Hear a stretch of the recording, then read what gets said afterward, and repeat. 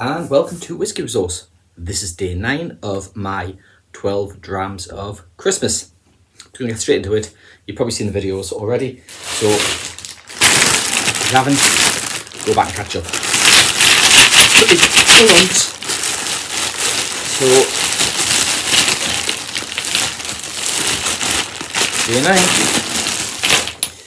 It's all fun and games in the whiskey tasting household. So that one had a seal, so this is one I've not tried, or rather not been sent a sample of. Into my hat and keep you in car doors banging. God knows what's going on out there. On the nose, what have we got? That smells peated. Straight away, that's peated. So it's actually quite floral. It's fragrant. It's quite dynamic. There's a lot going on there. There's the peat. It's sweet. There's fruitiness, which, whilst I really don't want to say it's citrus, it's citrus. There's maybe a touch of heather. It's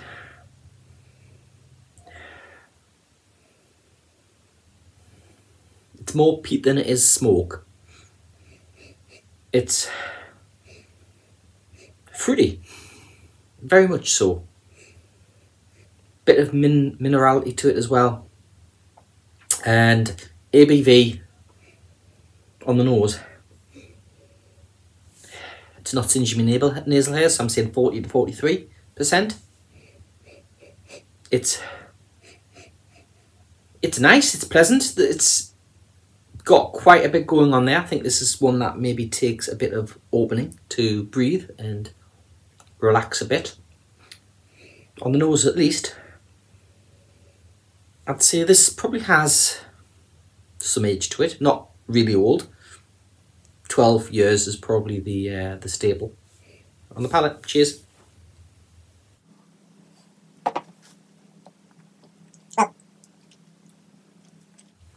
That is very much a peated whiskey. It's earthy. There's a little bit of dunnage influence going on there. Whilst I'm not getting dark fruit, I am getting some dunnage influence.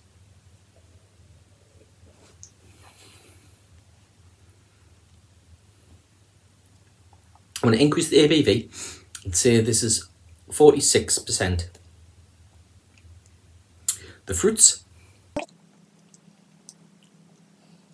I think this has a touch of sherry influence to this, you know, because I'm getting those sherry influenced fruits. There's some vegetal notes, some hay, those kind of grassy notes.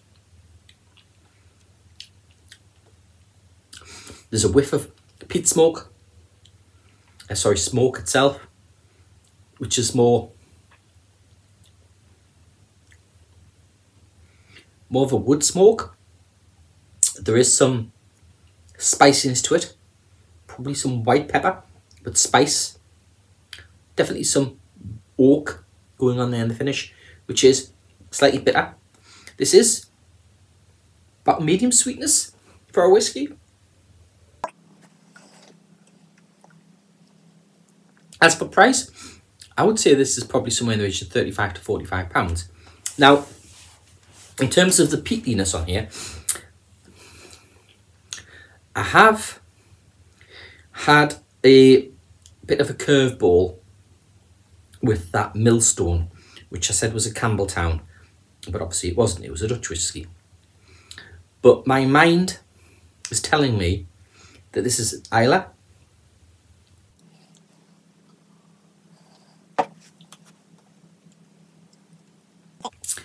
The 46% strength, in fact it's an Islay,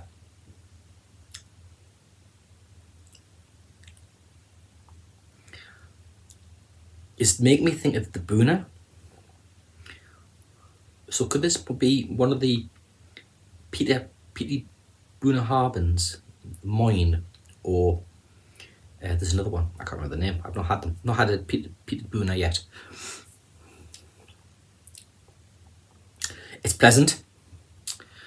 I wouldn't buy a bottle, even if this is a Buna. It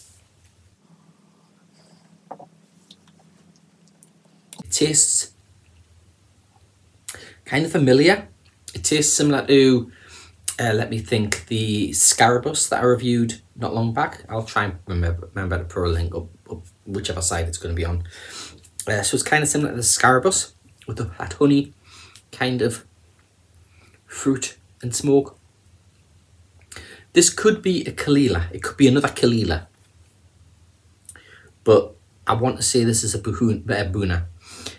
One of the peated Bunas. I try to think of other ones. Kiloman. I never mentioned them the other day. Thanks, Sid, for reminding me of them.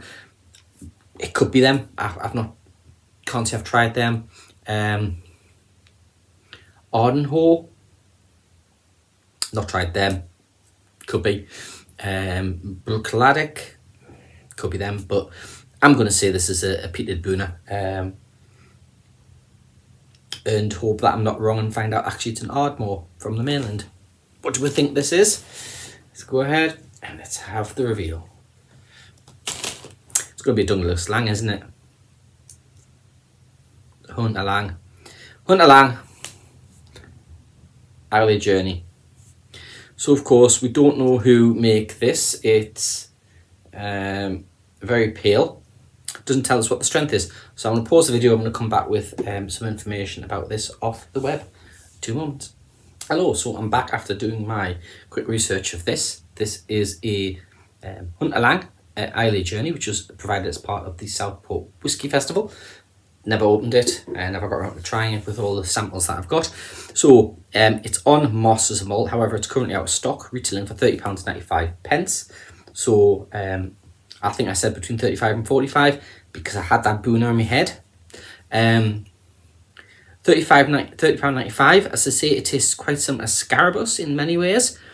It's pleasant. It's nice. I think at £30.95, if I did see it pop up on, let's say, a Master of Malt flash sale, I would probably buy one.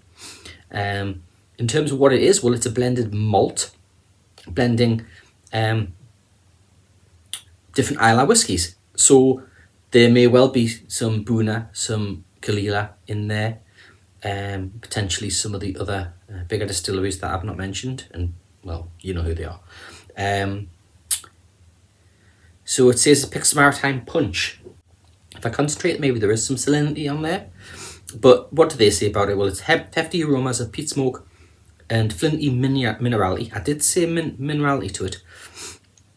Sea breeze, bonfire ash with a burst of red berry and vanilla sweetness.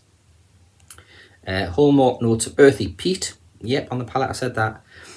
Sea spray, didn't pick that up. Mineral heavy, seaweed, ice and sugar, medium sweet. Yep. Creamium, vanilla and chocolate. Didn't get chocolate. And didn't mention vanilla either. Medium length, sprinkle of sea salt and a dash of fresh citrus. Well, citrus pops up a lot. So that's it on that one. I got some of it. I knew you kind of Islay. Obviously I had no clue because there's that many different independent bottlings of stuff out there that you can only get as close as you can get. So, laters.